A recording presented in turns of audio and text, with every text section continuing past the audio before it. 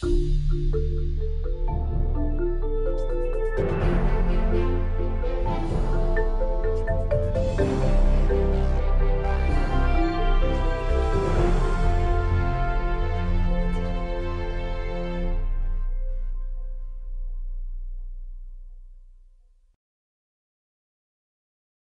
evening. I'm Kelly Ripen, National Chair of A Woman's Journey.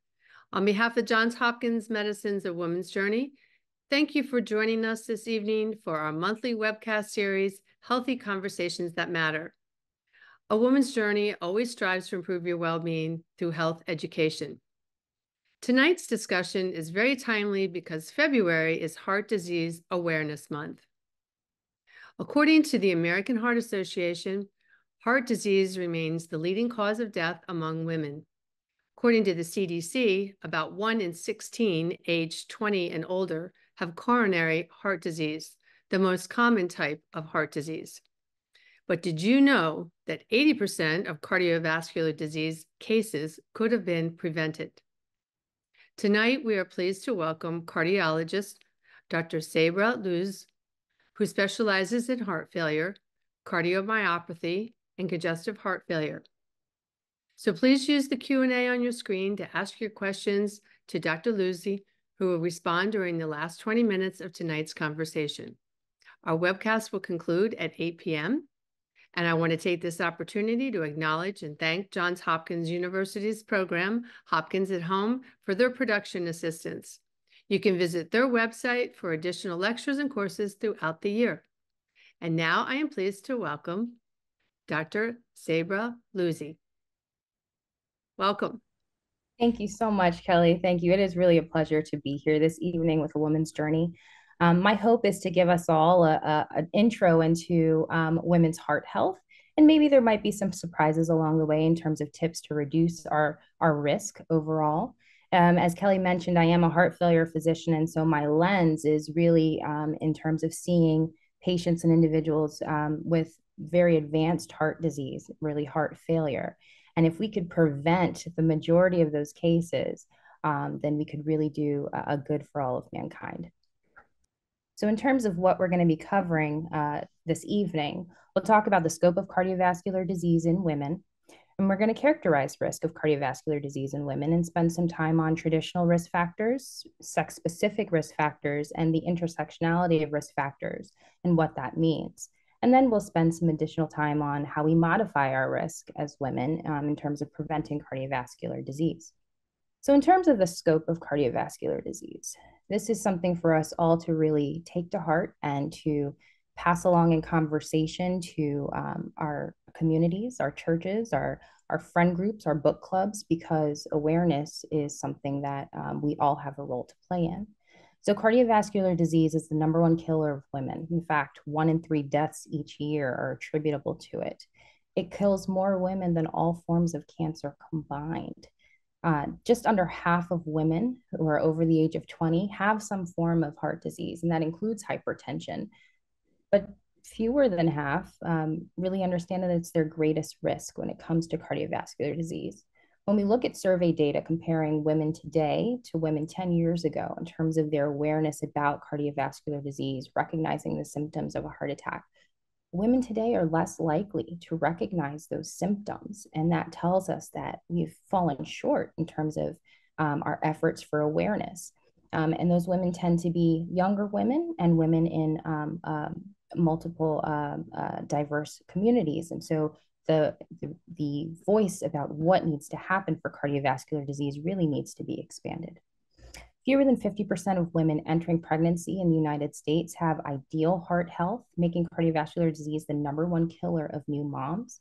And women have higher risk of stroke, death, and disability, which is something that is certainly concerning. So as a woman, we know that we are less likely to receive bystander CPR. That means in the event of a cardiac arrest, if someone were to collapse or pass out, a woman is less likely to have a resuscitation attempt by someone standing by her in the community.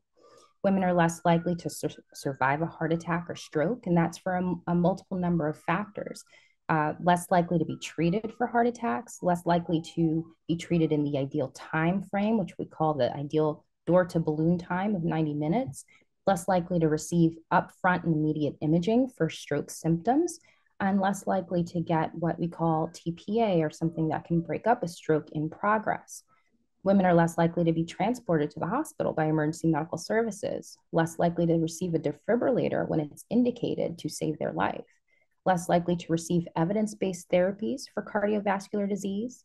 Women are less likely to be included in cardiovascular clinical trials, which really are the framework and how we decide about these therapies and the effectiveness of these therapies and the dissemination of these therapies.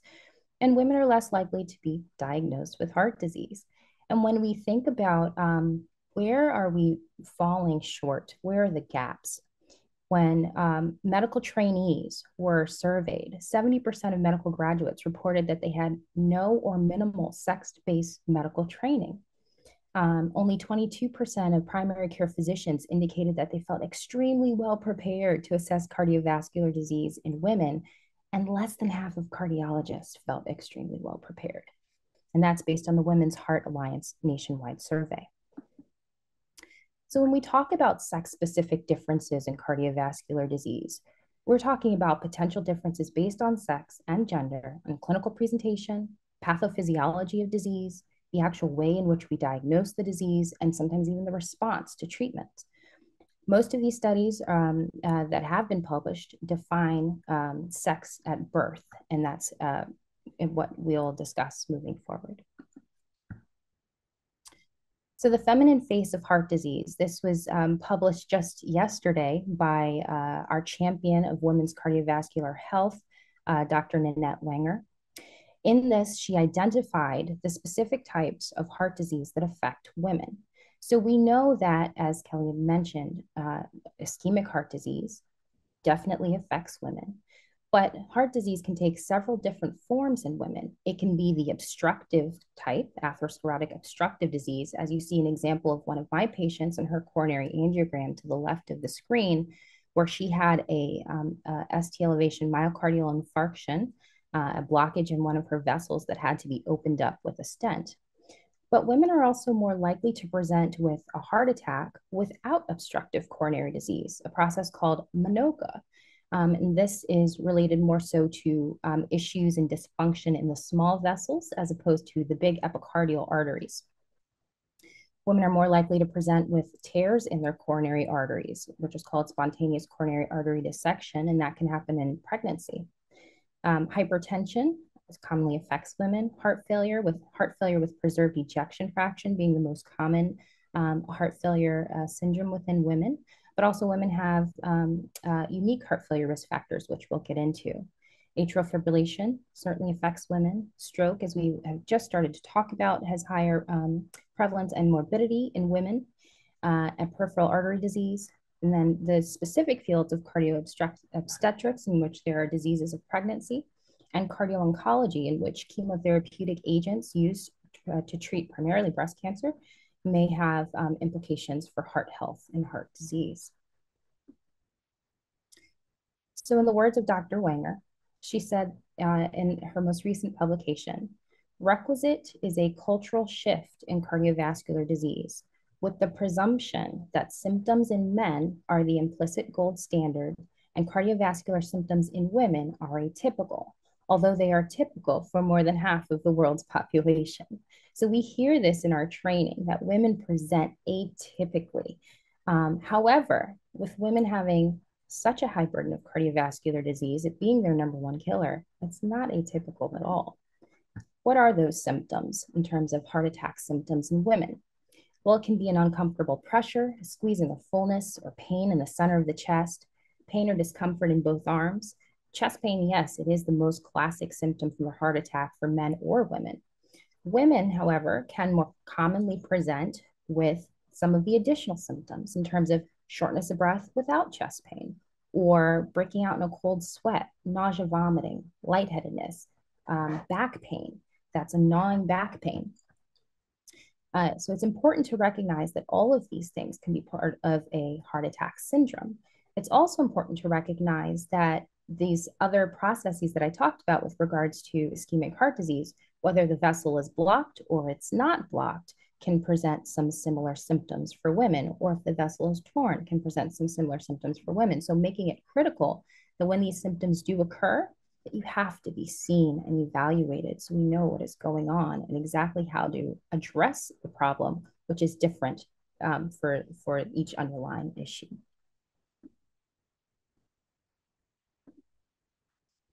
In terms of atrial fibrillation is often described as an irregular heartbeat, which comes from a disorganization of the electrical signals in the atria. Women have lower prevalence of atrial fibrillation in men, but it still ends up impacting about 25% of women in their lifetime. When women do have atrial fibrillation, they have worse symptoms, increased risk of stroke, and mortality. And what are those symptoms, you may ask? It might be palpitations, lightheadedness, dizziness. Could all potentially be symptoms related to atrial fibrillation. Older women are more often undertreated or untreated with anticoagulation. Anticoagulation or blood thinners are the way that we prevent stroke risk that is associated with atrial fibrillation. And sometimes that's due to inappropriate perception about fall risk or frailty within this category of patients.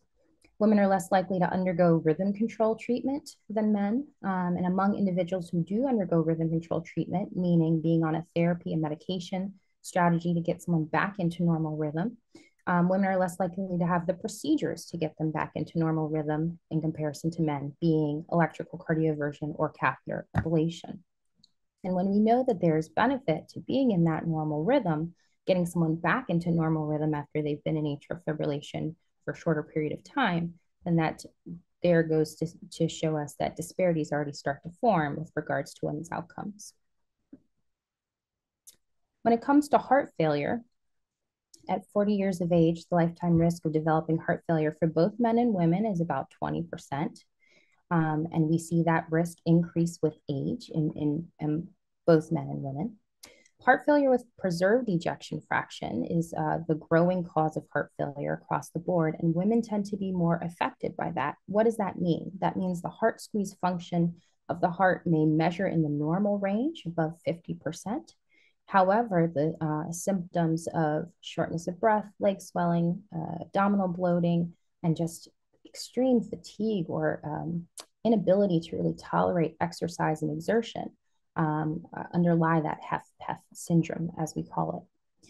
Women are less likely to receive therapies for their heart failure, less likely to receive defibrillators in the case of heart failure, less likely to receive something called CRT or cardiac resynchronization therapy, even though the data has shown us that women may be better responders to the therapy, just less likely to receive it. Though women have equivalent risk for heart failure, they tend to have less to receive fewer heart transplants and left ventricular assist device therapies. And to keep in mind that heart failure can be from a variety of different causes in women, pregnancy associated and due to higher burden of autoimmune and inflammatory diseases and collagen vascular diseases, in addition to cardiotoxicities related to cancer therapies. With regards to valvular heart disease, we do see some dichotomy in terms of men and women being affected by different types of valvular heart disease more predominantly. Women tend to be more impacted by mitral valvular disease in terms of mitral valve prolapse or backflow across that mitral valve that sits between the top and bottom chamber of the heart. Whereas men may often present with diseases of the aortic valve. What we do know, again, is this similar story in valvular heart disease, as we've heard in heart failure, as we've heard in ischemic heart disease, is that there's underrepresentation of women in research. We don't have a great specification of sex-specific disease criteria when it comes to valvular heart disease. There may be under recognition in severe cases, delayed referral for intervention, greater symptom burden in women, and thus that leads to poorer outcomes overall. So let's talk about the traditional risk factors. This is what we've commonly heard about. We know that high blood pressure is a risk factor. Diabetes is a risk factor. elevated cholesterol levels or dyslipidemia, so a risk factor. Family history is a risk factor, which we will talk a bit about. Smoking could put us at increased risk, physical inactivity, poor diet, and overweight and obesity. Hypertension is a truly important one to take note because hypertension accounts for 1 in 5 deaths among American women. It poses a greater burden for women than men, and it is among the most important risk factors for cardiovascular disease. And we see as women are over the age of 60 that hypertension is really a pervasive entity.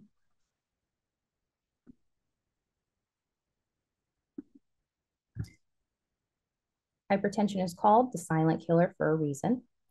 And when we consider hypertension's impact, we really need to think about its impact across a woman's lifespan. So, yes, there can be cases of teen or adolescent forms of hypertension that actually has a long-term impact for someone's downstream cardiovascular risk as an older adult. We have to think about hypertensive diseases of pregnancy, hypertensive diseases that are present after menopause or an older age. All of these factor into someone's lifetime risk with regards to hypertension.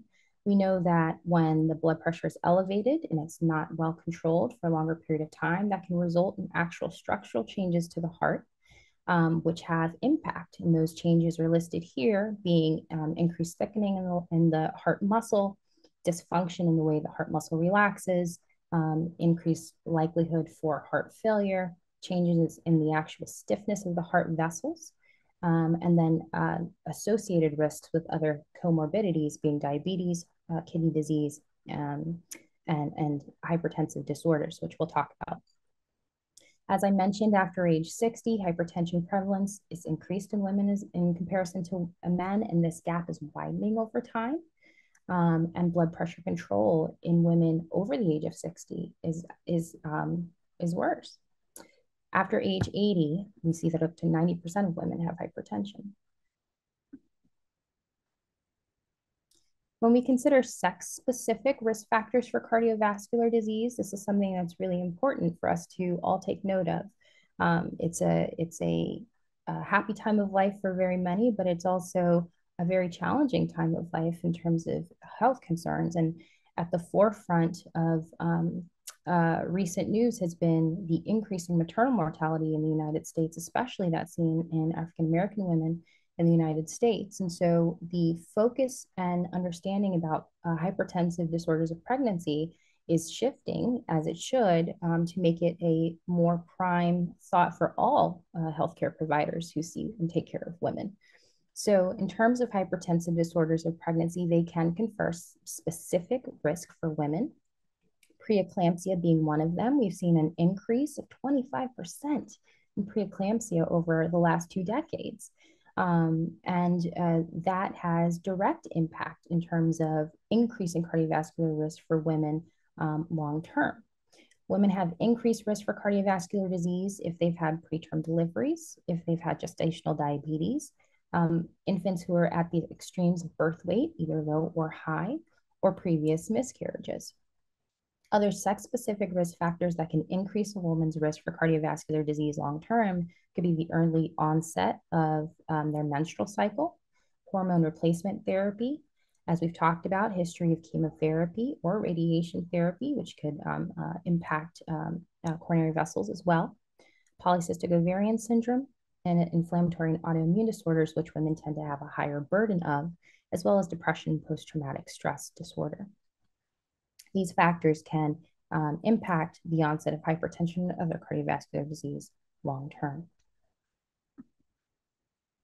So we've talked about traditional risk factors, and you'll see in this schematic that's in the panel to the left, and we've started to talk about pregnancy-related risk factors in which there are sex-specific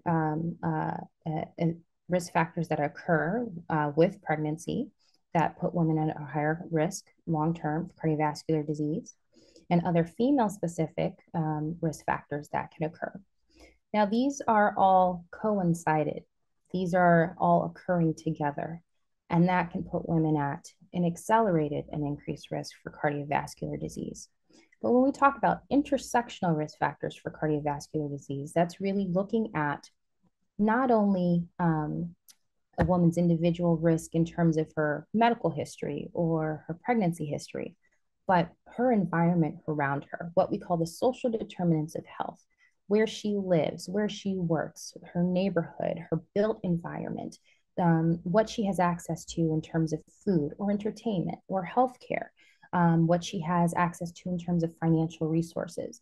These social determinants of health have significant impact in increasing or decreasing that cardiovascular risk, even with across the span of these traditional risk factors and these sex-specific risk factors. And so this schematic, I think, brings this to light, in which social determinants of health, cultural issues, even issues with regards to language and literacy in terms of barriers and access to healthcare, all of these can contribute to increased risk factors for some women when it comes to cardiovascular disease. Well, what do I mean by that?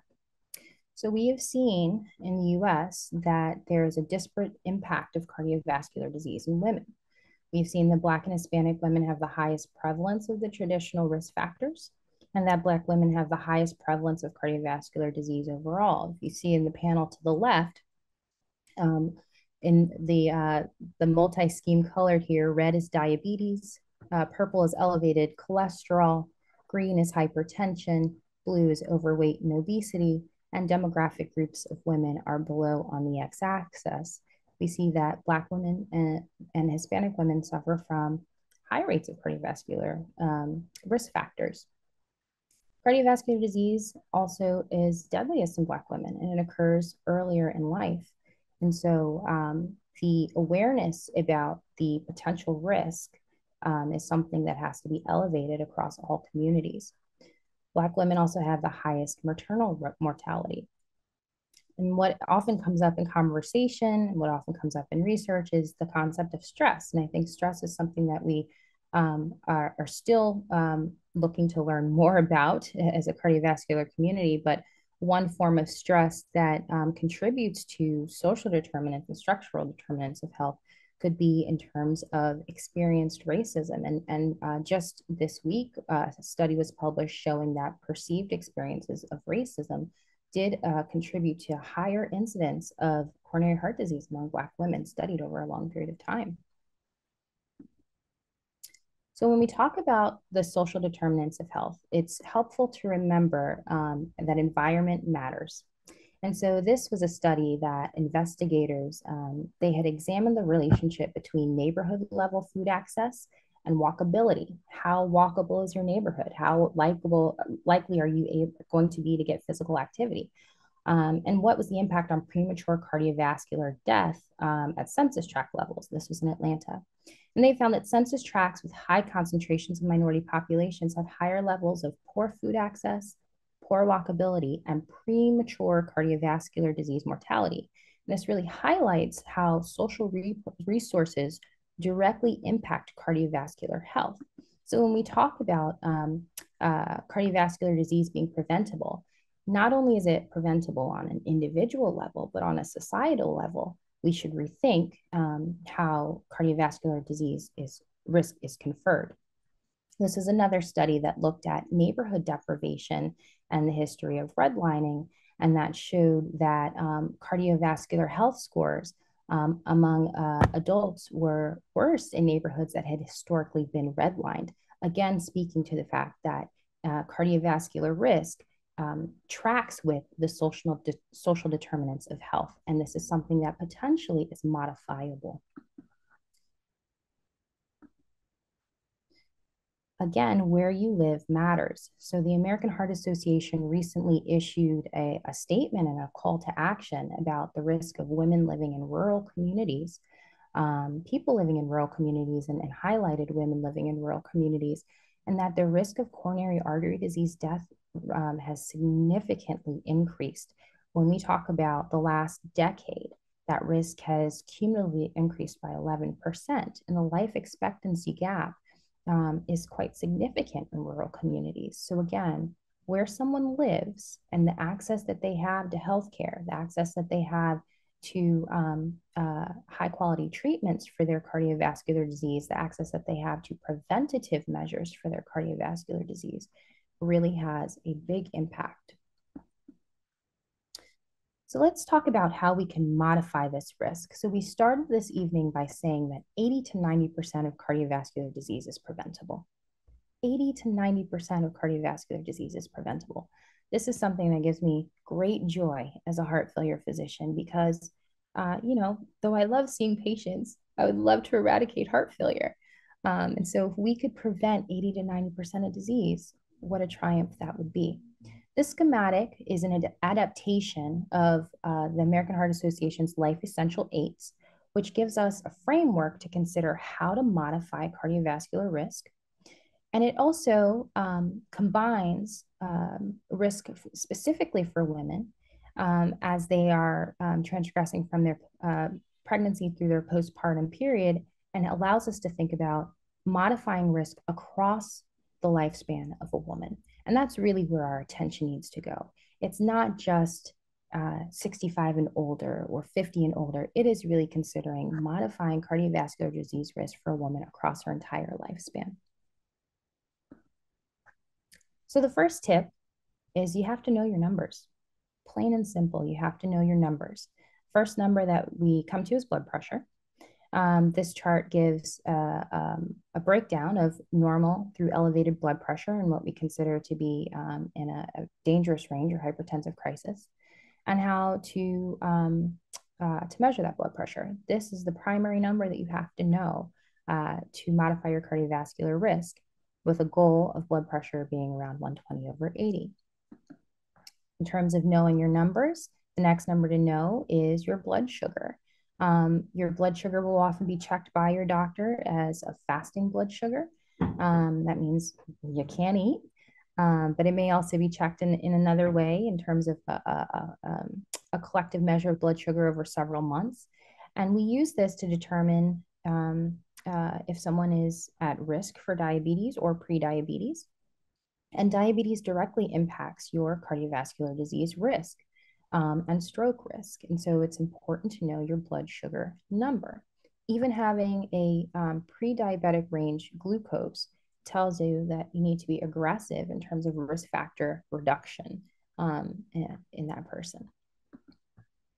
In terms of knowing your numbers, the next number to know is your cholesterol. We have to understand our cholesterol, and we have to understand what factors into our cholesterol.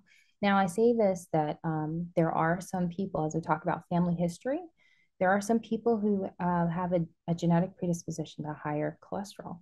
And for those cases of people, there may be different medications that we have to consider, or different approaches to lowering the cholesterol. If that is not the category that you fall in, it's still important to know your numbers, though, in terms of your good cholesterol, your bad cholesterol, and how we modify them. We modify them in terms of our diet and our activity level, and then in certain cases can be considered for medications to help modify these cholesterol levels. The fourth number to know is your weight and your BMI collectively.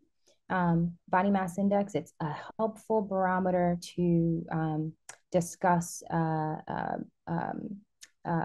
weight. It's not necessarily the only means in which we can discuss healthy weight, but optimal BMI is around 25. And we like to use that to assist and inform with regards to cardiovascular risk stratification. Tip number 2 is know your rhythm. So we talked about atrial fibrillation before being a disorganized electrical signal, and that can manifest as fluttering, palpitations, shortness of breath, lightheadedness, as we talked about. Sometimes these symptoms are waxing and waning. Sometimes they're not really noticeable at all. But if you do have those symptoms, it is important to have an exam and an electrocardiogram to know your rhythm and your risk for atrial fibrillation. If atrial fibrillation is present, then to know if you fall in the category of people who should be considered for a blood thinner to decrease your risk of stroke. Tip number 3, so know your history. So this is where we talk a little bit about family history and the role of genetic testing. As a heart failure provider, we commonly see heart failure cases that run within families, cases where parents had the cardiomyopathy syndrome, grandparents had the cardiomyopathy syndrome. And in those cases, there's a clear-cut indication to pursue genetic testing for cardiomyopathy, which we can do, which is a form of heart disease, which we can do. In other scenarios, family history may be higher risk of diabetes in the family in terms of multiple members of the family, the primary family having diabetes, and knowing that that's something that requires risk factor reduction. Though there may not be a sole genetic test to determine that, we do have that understanding that there might be increased risk for developing diabetes as someone ages. In terms of disorders of childhood and adolescence, this is something that's helpful to know with regards to if there are conditions that someone suffered from in their early years that puts them at increased cardiovascular risk long-term, any valvular issues, any issues in terms of their arteries, aortic coarctation, et cetera. We consider their long-term cardiovascular risk differently depending on disorders and diseases earlier on. We've talked about pregnancy-related conditions. Knowing your pregnancy history is critically important. Knowing if you had a hypertensive disorder of pregnancy, to share that information with your internist, your primary care physician, and your specialist. It is important. It can make a significant difference in your management and your overall health. And then comorbidity-related risk in terms of understanding additional cardiovascular risk that might be associated with an autoimmune condition or chemotherapy agents or other exposures or immune modulators that you may be exposed to for another condition. Tip number 4 is advocate for multidisciplinary, team-based, sex and gender-specific care across the lifespan. So I did touch on this a little bit before, but this gets to the fact that earlier in life, someone may have a hypertensive disease of pregnancy. That increases their risk 2 to 4-fold for hypertension, 2-fold for cardiovascular disease. But if the primary care provider never knew the OB history, they're not actively working to modify that. Similarly, if the cardiovascular specialist never asked about the pregnancy history, they're not working to modify that. And so it's very important to try as best we can as advocates for ourselves to have multidisciplinary team care and ask and ensure that your physicians talk to each other to give you the best counseling in terms of modifying your cardiovascular risk. Gestational diabetes is another example, 8-fold increased risk of developing diabetes and then cardiovascular disease with that history. Tip number 5, better understand your cardiovascular risk and discuss your risk profile intentionally with your doctor.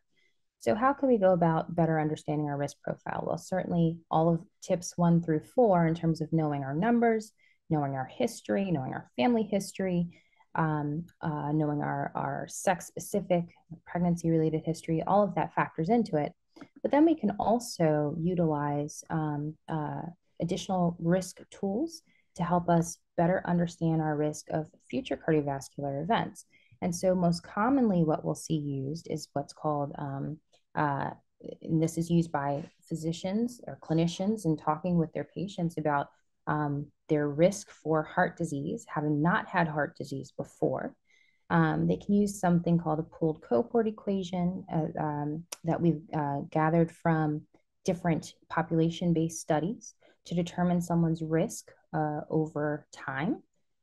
And this particular risk tool that I'm mentioning, it's been well validated. It has been guideline recommended, and it does include some demographic groups. It includes women, and it includes non-Hispanic white, non-Hispanic Black individuals, adults between the ages of 40 and 75. And so for folks who are within that category, it may be a helpful prediction tool. For folks who may not be within that demographic group, there may be a possibility of over or underestimation of risk. There are other risk tools that can be used. And really, I present this information not to say, go ask your doctor for this specific risk tool, but to know that these risk tools are there to help decision making with regards to your cardiovascular risk, with regards to saying, okay, well, these are my factors in terms of my blood pressure, my cholesterol, I'm not smoking. And based on what is seen in the population for these types of risk factors, this is the associated risk that is seen with this set of risk factors. And it can give information about how we can modify those risks with medications or lifestyle changes. But one thing that falls short on these risk tools is that they cannot account for risk factors that are not captured within the source populations. And so we don't typically have risk tools that have included women who are pregnant, or the risk tool may include older individuals as opposed to younger individuals. And so all those different extrapolations may provide some challenges for these risk tools. That is to say, this is all taken within the context of using this to inform risk modification overall, but it may not be an absolute. So then that gets us to coronary artery calcium scanning. This is something that can assist with decision making for therapy for someone who, with one of these risk tools, was determined to be borderline or intermediate risk. A coronary artery calcium score can then be used to determine subclinical heart disease. It's something that's a low radiation test. It's easy to do. It does raise some challenges in terms of, if anything incidentally is found, that's something to discuss with your physician. But it is something that can definitely help make and guide decisions with regards to should this person be considered for a cholesterol lowering therapy, in addition to what they're already doing for their risk factor modification.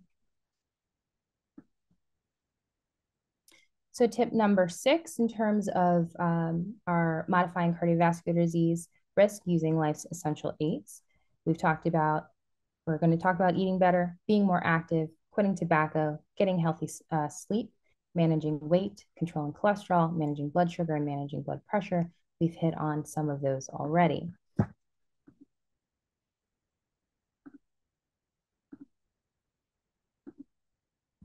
So in terms of modifying our risk, increasing the amount of vegetables, plant-based parts of our daily nutritious intake really goes a long way in terms of modifying cardiovascular risk.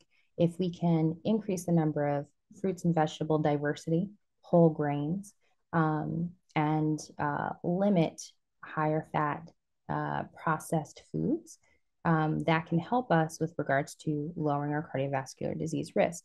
If we replace saturated fats with unsaturated fats, limit the amount of sugar in our beverages, all of those things can go towards limiting cardiovascular disease risk and limiting risk for overweight and obesity. And limiting salt within the diet can help with limiting hypertension.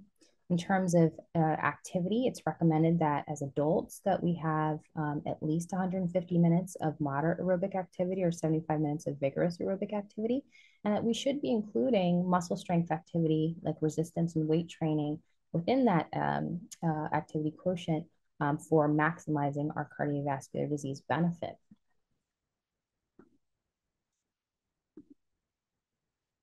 In terms of the benefits of physical activity, we know that physical activity helps us maintain our ability to live independently as we age, and it decreases the risk of falling and fractures long term. So in addition to our cardiovascular risk, which it does reduce the risk of dying from heart disease, we know that physical activity has these other extended benefits: reduced risk of high blood pressure, colon cancer, diabetes, can help reduce chronic and disabling conditions, and reduces symptoms of anxiety and depression. All of these are benefits of maintaining a physically active lifestyle. We talked about eating better, reducing from high to low level in terms of salt improves blood pressure. In terms of managing weight, we know that 20 to 30% of high blood pressure risk is due to overweight or obesity. And so having a 5 to 10% weight loss can lower blood pressure in someone who's suffering from blood pressure. In terms of physical activity, inactivity increases our heart disease risk twofold. And so being physically active, getting those targets of that 150 minutes or 75 minutes of rigorous activity can reduce our risk by 50% in comparison to someone who is not maintaining that active lifestyle. And having this regular, moderate activity can actually reduce our blood pressure by almost 10 millimeters of mercury, which is independent of any weight benefit that comes from the activity. In terms of lifestyle changes, avoiding excessive alcohol intake would be helpful in terms of maintaining a healthy blood pressure, and also avoiding nicotine, avoiding smoking is helpful with regards to significantly lowering cardiovascular risk. Sleep is important. Sleep is something that I think women in particularly suffer from not getting adequate sleep. In terms of 50% of women within their midlife report sleep problems. This study of the women's health across the nation looked at participants over a long period of time, over 22 years. And they saw associations with cardiovascular disease for women who reported high persistent insomnia and short sleep times. And so even when they adjusted for snoring and depression and other vasomotor symptoms, they still saw this bear out. So we know that sleep is important for cardiovascular health. Sleep is restorative. And generally, most adults need 7 to 9 hours of sleep to function well. Sleep also has other benefits with regards to decreasing risk for cognitive decline and dementia, maintaining a healthy weight, and avoiding depression. So one thing that's helpful that I think that the American Heart Association has put out as guidance is in terms of our digital lives and how our digital lives have expanded. And so recommendations to get good sleep are in terms of building a habit of sleep hygiene. And that means turning the digital devices off or dimming them, moving that blue light away from you so it doesn't impact your circadian rhythms. Setting a time for you to sleep as opposed to just a time for you to wake, and blocking out messaging and interruptions and distractions that will interrupt your sleep. And then the seventh tip is to modify our sex-specific risk factors. We've talked about the traditional risk factors and modification. We've talked about understanding our risk with regards to hypertensive disorders in pregnancy and how that can impact our cardiovascular disease risk long term. But it's important to also be considered for things to actually modify those risk factors. So for women who are pregnant, there are recommendations to, in terms of one, to consider low dose aspirin therapy to reduce preeclampsia based on someone's risk, and those guidance have been released by the American College of Obstetrics and Gynecology. And with that, I will take questions. Thank you, Dr. Lewsey. Wow, terrific information. On the aspirin, before we get started on questions, but I hear this from a lot of people. People think that maybe they should just take an aspirin a day. I'm sure you've heard this, a baby aspirin a day. Is that true? So this all comes down to someone's individual risk profile.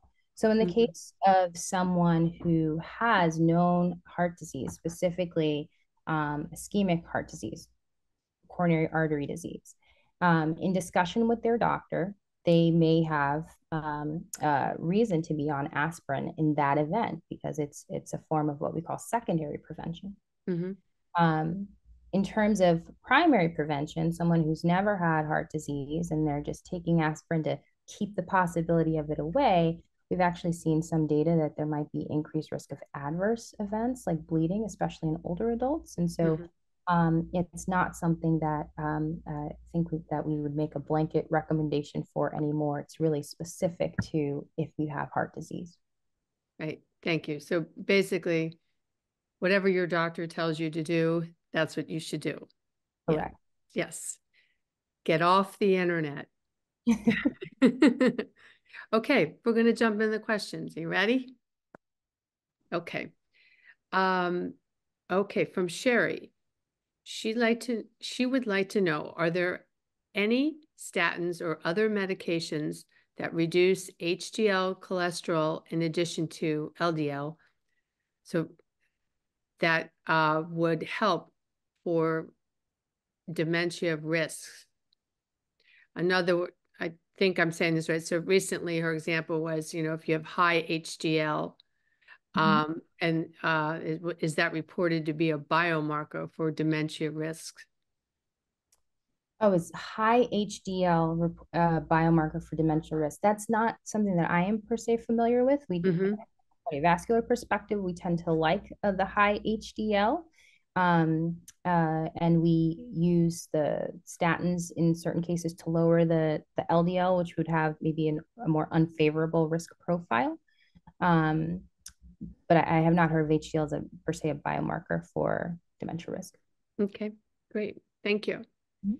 The next one's from Katie. She'd like to know, since inflammation is a part of our coronary artery disease, why are anti-inflammatory medications a risk factor?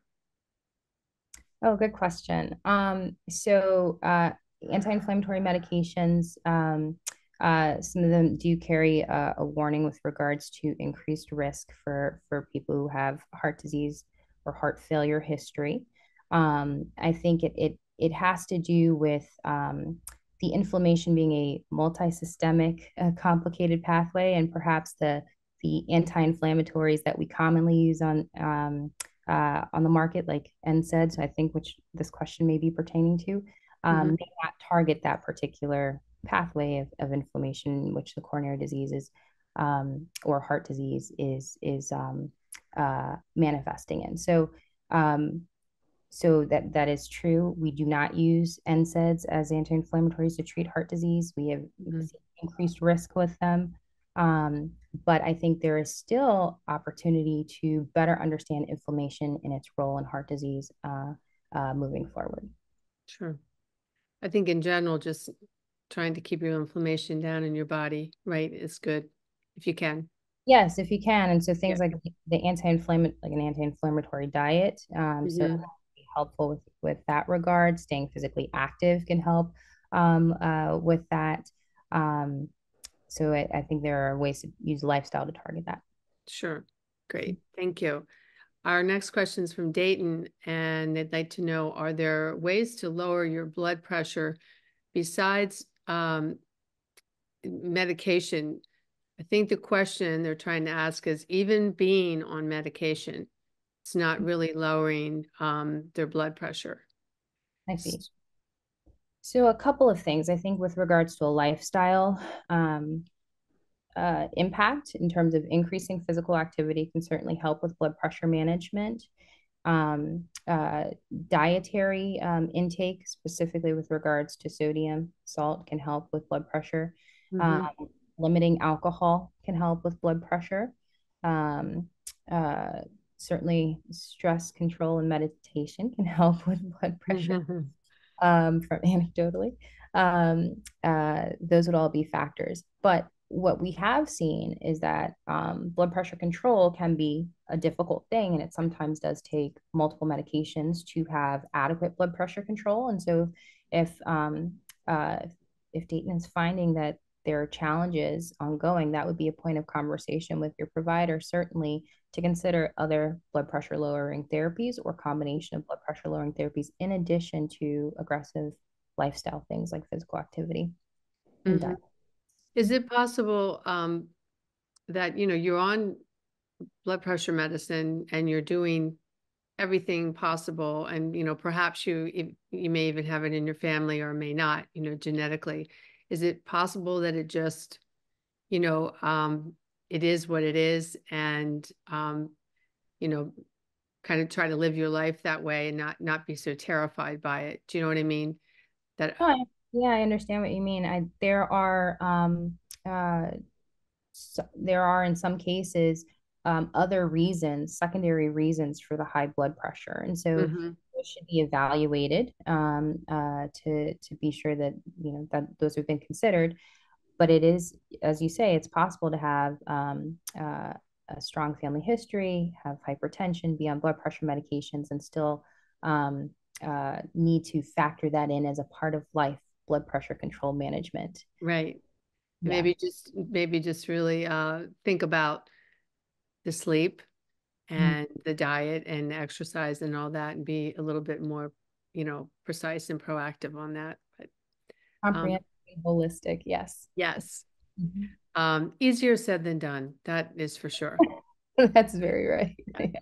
Our next question is from Lee. And does a vegetarian with an extremely high HDL and an autoimmune disorder increase the risk for cardiovascular disease? Um, does uh, does a vegetarian, so the autoimmune disease can increase cardiovascular risk. Mm-hmm. Having a more plant-based diet can be helpful in reducing cardiovascular risk. And so that's one where the cardiovascular risk may be tracking more so with their autoimmune disease. And that's Mm-hmm. something where having multidisciplinary care between a rheumatologist and a cardiovascular specialist would be very helpful in terms of determining how to modify risk in that particular condition for that particular individual. But the plant-based diet always Yeah. helps. So basically, anyone with an autoimmune disease is a little bit more at risk for heart there, disease. there can be increased risk Yeah. with certain autoimmune diseases, particularly lupus, Yeah. that can Mm-hmm. cause heart disease. Mhm. Right. Okay, thank you. Ginger, her question is, how concerning is a low dystolic number? A low diastolic number. Diastolic, I'm sorry. Not a physician, and I'm reading this, and I probably should have my glasses on. I apologize. All right. So we take blood pressure within the context of one, what is the underlying cardiovascular issue, if any, and then symptoms. So if someone is totally fine, they feel no symptoms, and Mhm. their bottom number is a little bit on the lower side, that doesn't necessarily mean it's a problem. It's more so in this case of symptoms, if someone is lightheaded or dizzy or not feeling well, that we work to investigate that a bit more. Sure. And that doesn't necessarily mean you have heart disease, just means could be many things. Yeah. Correct. Yeah. Okay. Great. Okay, here's the question of the day from Sonia. She'd like to know, so what are your thoughts on weight loss drugs like Ozempic to, Mm-hmm. combat obesity, but also then to handle heart disease? Mm-hmm. This is a really timely question, I would say. Yes. Within the last year, there have been several cardiovascular trials that have been presented that have looked at uh, these classes of medications. Um, uh, Most recently presented in November, looking at semaglutide in individuals who don't have diabetes. And we saw that there was decreased cardiovascular risk. And so um, I do think moving forward, these are medications that are going to be considered in multiple ways. Certainly, Hmm. seeing the benefit for people with diabetes, and certainly individuals with diabetes need access to these medications. Sure. Yeah. We are now seeing in the category of individuals with overweight and obesity. I believe in that trial, the BMI was 27 and above. Um, that there is a cardiovascular benefit as well. And so I think they are likely going to be added to our armamentarium to fight cardiovascular disease in the future moving forward. Right. But under a doctor's care, Under a doctor's care. So not just, gee, I'm going to go get this and, abs- absolutely under a doctor's care. I should say one, as I said before, patients with diabetes do need access to these medications, and of so course. There's Hmm. shortages that are happening across the. Yes, I know. That's agreed. Yeah, that's unfortunate. Yeah, and then certainly under a doctor's care because there are side effects that need to be monitored. The medications need to be adjusted. It needs to be under a Sure. doctor. Hmm. Great. Thank you. Um, this question is okay, from Susan. She Mhm. would like to know regarding blood clots, what are the downsides to utilizing blood thinners? So, if someone has a blood clot, especially if it's what we call a deep venous blood clot in a deep vein, um, the the individual risk has to be discussed between that patient and their physician if Hmm. it had a history of bleeding or any type of intracerebral issue. However, the general recommendation for a blood clot is that they be treated so they do not become bigger blood clots and end up places that we don't want them, like in our lungs. And then that guidance is carried on for blood clots in other places, like blood clots in the heart, in the setting of a weak heart. Do treat those. It all comes down to someone's individual risk profile. If they've had issues in the past with bleeding, if they have a disorder that puts them at higher risk for bleeding, but that's how we consider risk benefit for blood thinners. Great. Thank you.